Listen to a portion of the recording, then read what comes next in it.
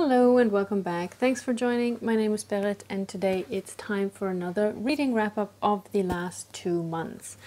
I haven't been posting for a while because I was traveling for a few weeks, but now I'm back, so I guess we're back here.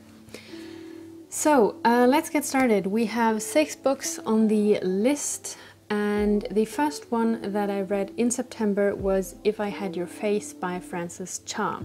If I Had Your Face tells the story of 4 young women who live in Seoul and about their struggles and their lives, and the book is a lot about Korean beauty standards.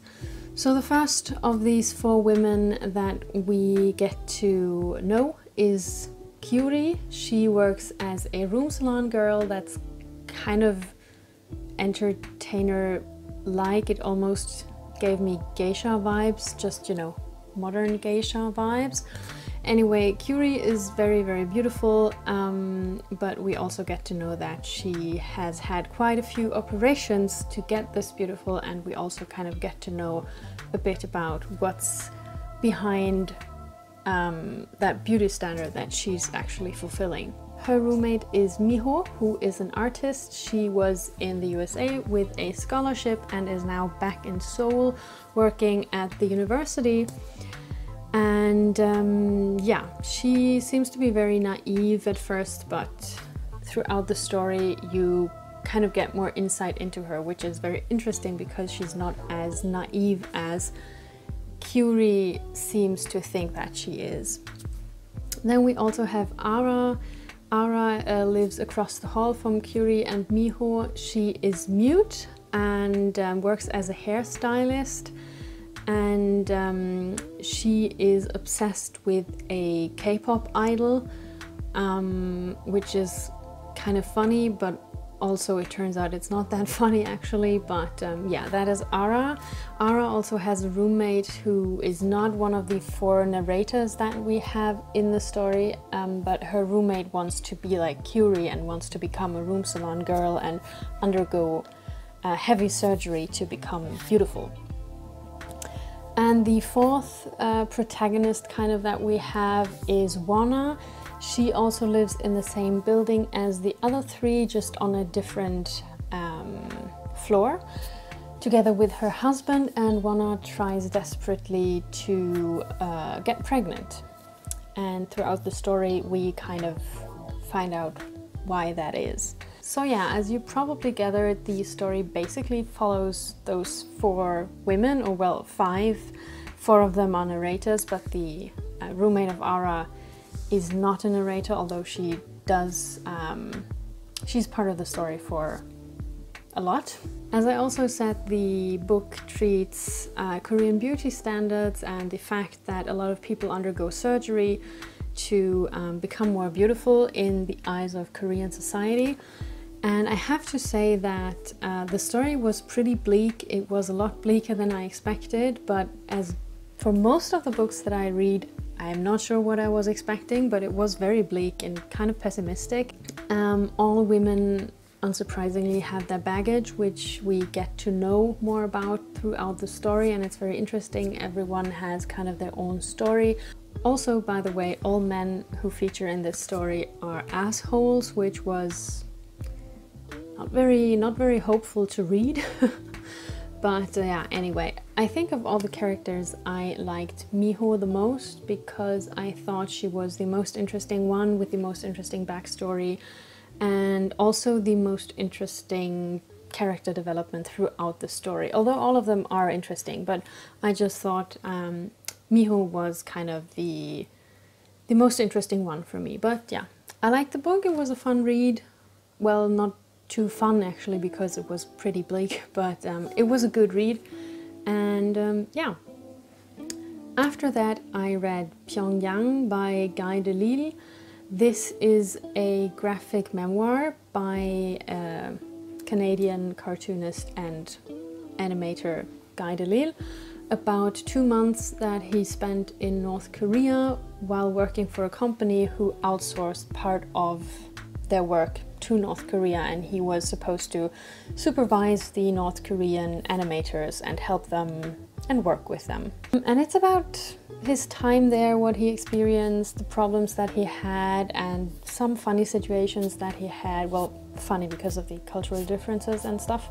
I don't really have to say much about the book. It was interesting to read. It didn't sweep me off my feet, but it was interesting. I felt that it partly was a bit mean towards the North Korean people that the protagonist meets. A lot of the kind of funny situations that we see at the office are kind of jokes on the North Koreans in a way, which I kind of get, but I also felt it was kind of offensive, because I also thought, well, they're also just doing their jobs and trying to live there, so But yeah, it was interesting to read, and also I will say that the artwork in some of the panels was very, very beautiful, because here and there the book has full-page pictures of some of the sites in Pyongyang, and those pictures were very, very beautiful. So yeah. The third book that I read was The Dark Forest by Cixin. This is part 2 of the Remembrance of the Earth's Past series. Part 1 was the 3-body problem. I did make an individual video about The Dark Forest, but I will also briefly discuss it here. So if you care for spoilers for the 3-body problem, skip to this point, because yeah, the whole book is a spoiler for the 3-body problem, and I don't want to spoil anything. So in this book, the Trisolaran fleet is on its way to Earth, and humanity has about 400 or 450 years to figure out what to do before they come and destroy the planet. And what humanity does is that the United Nations install the Wallfacer project, which in which 4 people are selected to come up with a plan. And the catch is that they get a lot of powers, but they cannot openly talk about their plan, because the thing is that the Trisolarans, they can monitor everything on Earth. They basically observe us all the time, but the one thing that they cannot observe is our thoughts. So the idea is that the Wallfacers come up with plans to save humanity without anybody knowing what the plan exactly is, so that the Trisolarans also cannot destroy the plan.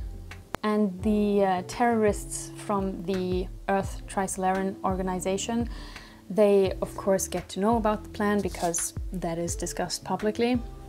So they assign each Wallfacer a wall breaker, whose job it is to scrutinize everything the Wallfacer does and then spell out their plan in order to nullify it, basically. By the way, the whole Wallfacer project and wall breaker thing, it always reminded me of Outlast, because there you have the Wall Rider project, or the project Wall Rider, and I needed to remind myself all the time that this is not Outlast, this is not a horror game, this is actually a science fiction book. But yeah. Anyway, our protagonist is Luo Ji. He is the only one of the 4 Wallfacers who is not a publicly known figure, and nobody's really sure why he has been selected as a Wallfacer, including himself. He's not sure about this either, but he's basically our protagonist, and we follow along with all the Wallfacers for the most part, of what plans they have and what happens to them. And what is interesting about the book is that it also jumps ahead quite a bit in time, and those parts, the more you get into the future, the more interesting and science fiction-y it becomes. Although I have to say, I found the second book generally a lot more science fiction-y than the first one, and as for the first book, the second one has a lot of interesting concepts, and it's very, very exciting to read. But also, like the first one, it has a lot of misogyny in it, actually much more than the first one. But yeah, so be aware of that. But anyway, I still really like The Dark Forest, but I gotta say, I think I like the first book a bit better. But yeah, it was a cool read, it was very fun, and I'm looking forward to part 3, which I will hopefully read anytime soon. Moving on, the next book that I have read was Your Cold Hands by Han Kang. As far as I've gathered, this book has not been translated into English. I read it in German. And in German it came out in 2018, I think, but the original was actually already published in 2002. In this novel we have a frame story about an author called H, who meets a sculptor with the name Yang Un-yong, and they have a very short conversation, and then sometime later H is contacted by the sculptor's sister, who tells H that the sculptor has disappeared and nobody knows where he is. And the sister sends H his records or notes, almost kind of like a diary, to read, which H then does, and then we have a very large inner story in the novel, which is the biggest part of the novel, which consists of Yang Un-yong's notes and records about his life and his work. Yang Un-yong has a hard time understanding people and understanding people's emotions, and this is kind of a red thread throughout the whole novel. In his notes he writes about meeting L, who is a young, heavily overweight woman, but he is fascinated with her and especially her hands, and he gets her to agree to let him make plaster casts of her hands in different positions. So he makes kind of sculptures from her, very delicate sculptures, because this plaster cast stuff is not the most durable substance to make sculptures from. Elle and the sculptor, they also enter into an affair of sorts, but it seems like they don't really get to know each other for real in that process. Elle is also a kind of figure who's hard to grasp, I think. She has also an eating disorder, so trigger warning for that one. And after a while, or eventually, the affair goes to pieces, and Yang Un-yong also has an affair with a different woman who fits the Korean beauty standards perfectly. But she is also kind of a strange character, and Yang Un-yong doesn't really understand her in the end, or well, the readers don't really understand her until the end. I thought she was very strange, but so was Yang Un-yong, and so was basically every figure we meet in, or every character we meet in the whole novel. I enjoyed this book for the most part, but I also feel like I have a very hard time describing what Han Kang's novels are about, and I also feel like I have a hard time finding words or figuring out what my thoughts and feelings about these novels are, which is kind of one of the things that I like about her writing and about her books, because it stays with me for a long time. And I'm sorry if that was the worst book wrap-up review that you've ever heard, but I feel that it's very difficult to talk about that, but I will come back to that aspect in just a minute, because the next book that I read was also by Han Kang, and it was Human Acts. Human Acts is a novel that takes place during and after the Gwangju massacre in 1980 in May. What happened was that student protests against the new military government were brutally knocked down, causing a lot of deaths. Depending on what source you look up, it's up to 2,000 deaths in like 10 days. And I guess it also led to a collective trauma in South Korea, because it was a brutal fight against the democracy movement there. So in this situation we have multiple narrators, but everything is centered around a boy, Dong-ho, who during the massacre or during the days of the massacre goes looking for the body of his friend who he supposes has been killed. As I said, parts of the story take place during the massacre, during those days. Parts of the story take place years and years after the massacre and describe how the people affected by it still suffer under the consequences of it, or under the aftermath of this massacre. The novel also has a strong autobiographical aspect, which is explored in the epilogue, which I'm not sure if that's a spoiler now. But anyway, here Han Kang kind of speaks as the author and tells the story that well, she is from Gwangju, and her family relocated to Seoul relatively shortly before the massacre, I think, like a year or something before that, I think.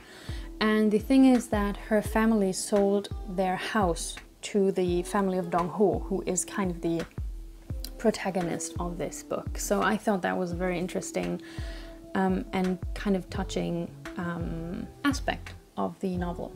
I thought the book was very interesting. It's also very interesting narratively speaking, because we have this boy Dong-ho, who is kind of the red thread that connects a lot of the stories that we read about, and he's also the narrative you in the story, which I found quite unusual. At least I rarely read books that have a you, that address readers / a character directly.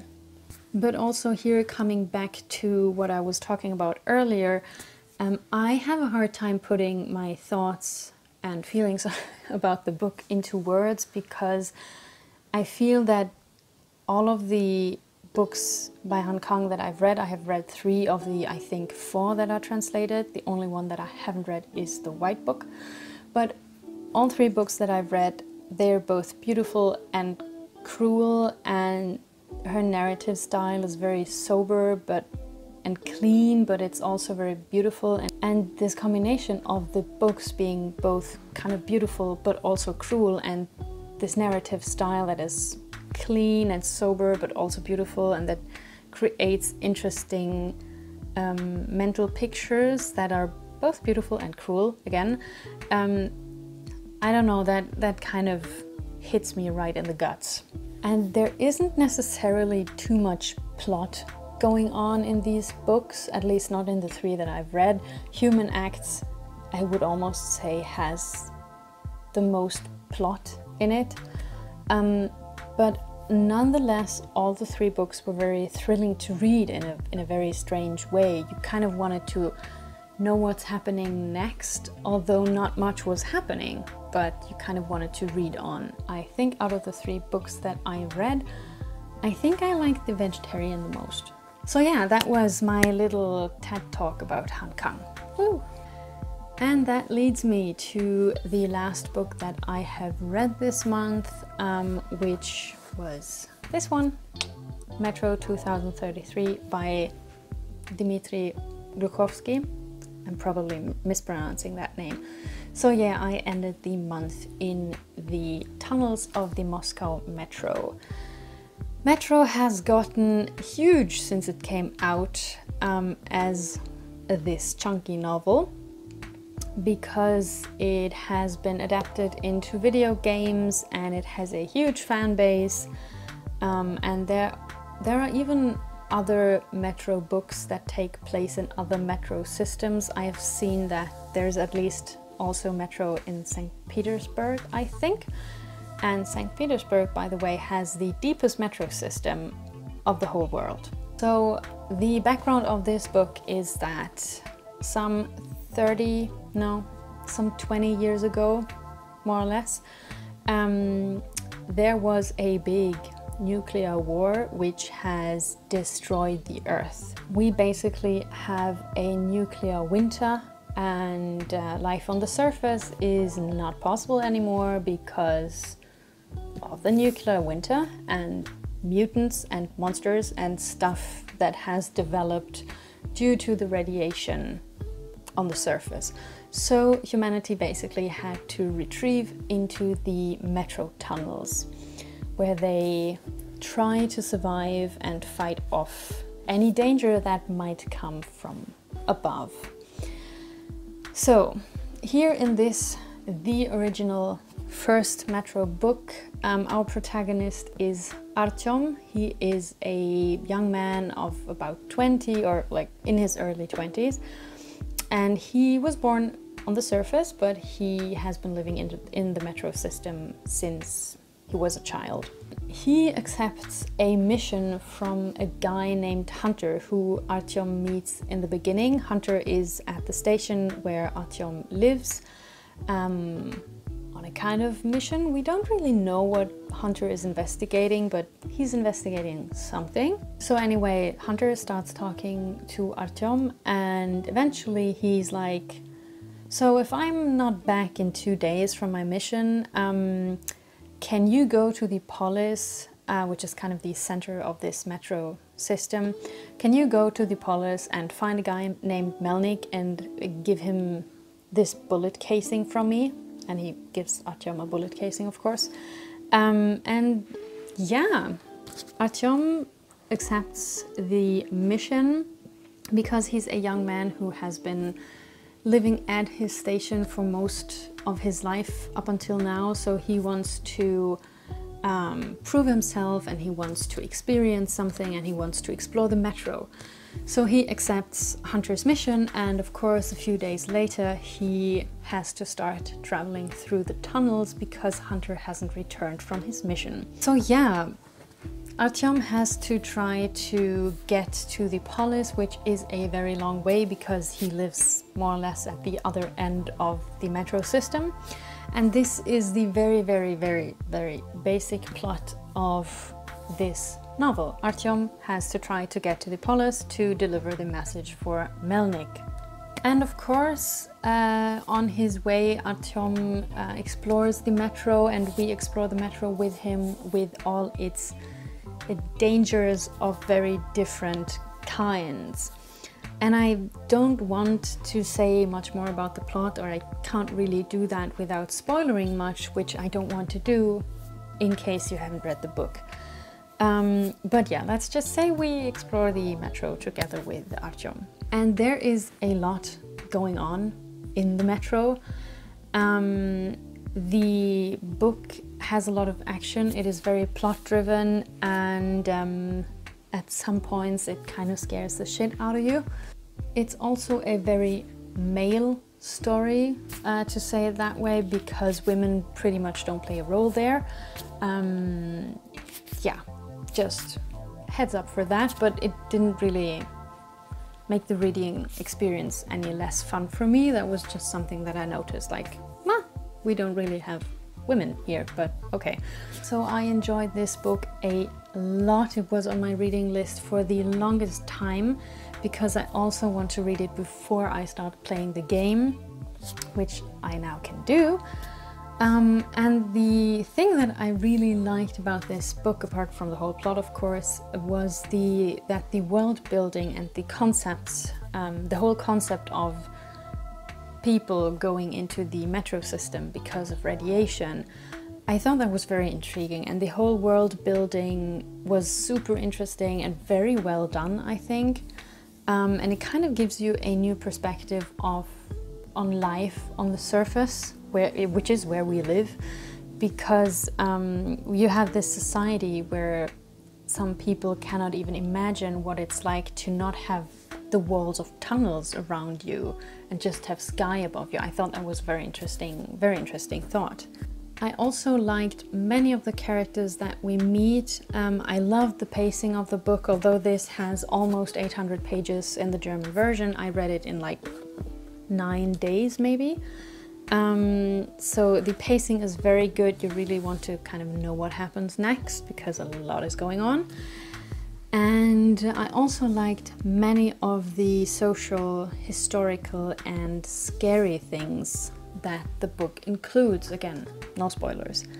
So in short, if you want to read a post-apocalyptic action thriller that sometimes scares the shit out of you, read this.